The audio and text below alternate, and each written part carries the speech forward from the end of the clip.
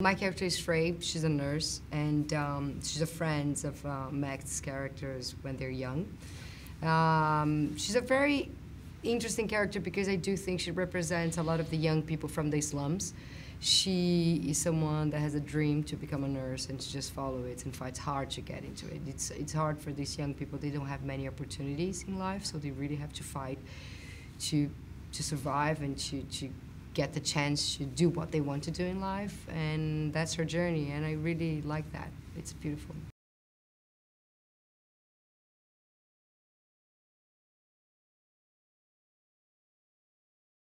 I play this guy called Spider. He's a combination of a revolutionary and an outlaw and a hacker, and he basically smuggles people into Elysium so people can have health, medical care.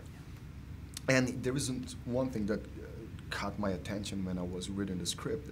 This guy has a problem with his leg, his limbs, right? He uses a cane, and he never thought about going there to heal himself. And I was like, why? And I realized that was a great turning point for me in order to understand the character, because he doesn't want to go there because he doesn't care. He doesn't want to be part of Elysium. You know, he's very happy and proud to be out of the system. But he would be very happy to take it over if he could. And that possibility comes true when he meets Matt's character. And then it's a big turning point in the film, and of course for the character. And he changed from a small-time thief to a revolutionary.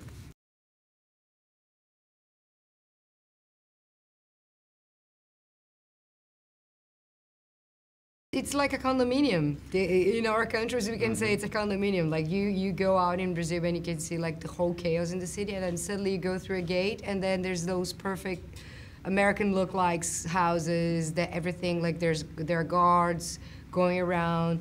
That's kind of thing. Like, but the earth becomes something very horrible. It becomes like a big favela, and the rich people just go away, like. In a lot of third world countries happen. So I think Elysium is that. It's a place that everything is perfect.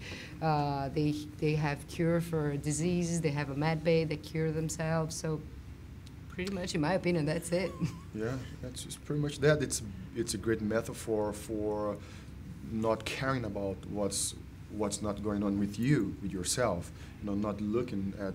And this is a very for us in Brazil, this is very clear, because also the favelas are pretty very close to very fancy neighborhoods. Yeah, and definitely. This is kind of what Elysium is. You know, there are a lot of Elysiums in Brazil and all around the world. And I think that's why it's a special film, exactly, because like Neil comes from South Africa, and it resonates a lot with us. It totally.